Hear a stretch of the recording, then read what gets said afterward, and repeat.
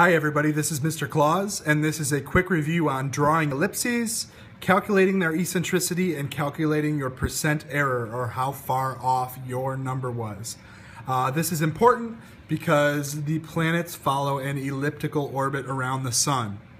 So when you're asked to draw an ellipse, you're going to be given something like this, where your two dots on the line represent where you're going to stick your two pins.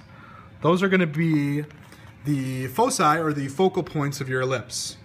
You're going to then take your string, wrap it around the base of the pins, the actual metal part, and then you can stretch the string tight to draw your ellipse like this. Once you have done that, you can take your pins out. Where the pins were, you're going to label those two areas F1, the focal point 1 and focal point 2 of the ellipse, and F1 we usually represent as the sun. Next thing we want to do is calculate the eccentricity of this ellipse, or how not round it is. If we had an eccentricity of 0, that would be something that's a perfect circle. If we had an eccentricity of 1, that would be a line. But we want to calculate that using this formula. It's also on the front of your ESRT.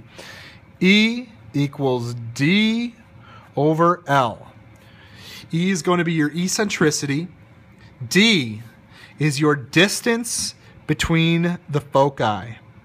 So this, or foci, this would be your D. And then L is the length of the major axis, or the long way across. It's always going to be on the same line you had your two focal points. So L here would be this length of a major axis. So I'm going to take my ruler, and with that ruler I'm going to measure in centimeters my distance between the foci to the nearest tenth, because that's what this ruler does, and I see this as 5.4.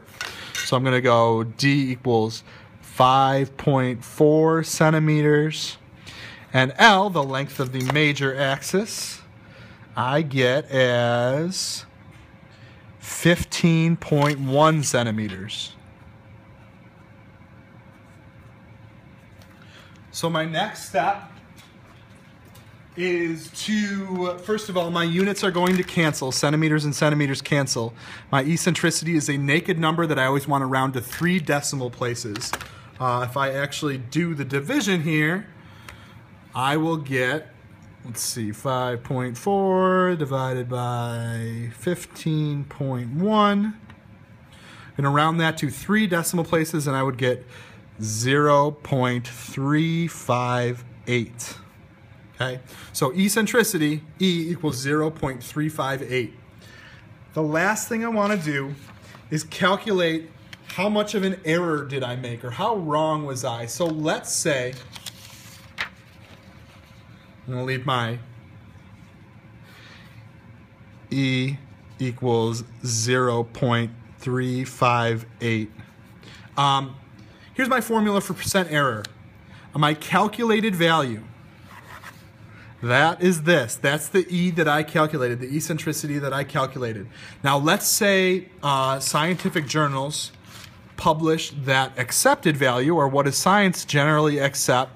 Let's say the accepted value is, I don't know, 0.326. So I want to see what percent off am I. How far off, when I calculated 0.358, am I off from the accepted value of 0.326? Here's my formula. Percent error equals calculated minus accepted value. You'll notice that that top part is in absolute value bars. So that number is always going to be positive. Divided by the accepted value times 100. So I'm going to do percent error equals, my calculated value is 0.358 minus the accepted value, 0.326. And again, That goes in absolute value bars, so that value is always going to be positive. No matter if I subtract one way and get a negative or not, we're going to make it positive. We're going to divide the whole thing by the accepted value, which we said was 0.326 times 100. So, take out my calculator. I'm just clear here.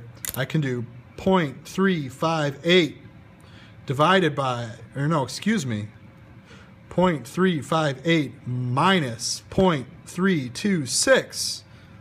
And I will get 0.032. We're going to divide that by the bottom number here, the 0.326. And we get 0.098. But again, we got to do the times 100. So that's just going to move the decimal point 2 places to the right. And I'm going to get percent error equals 9.8%.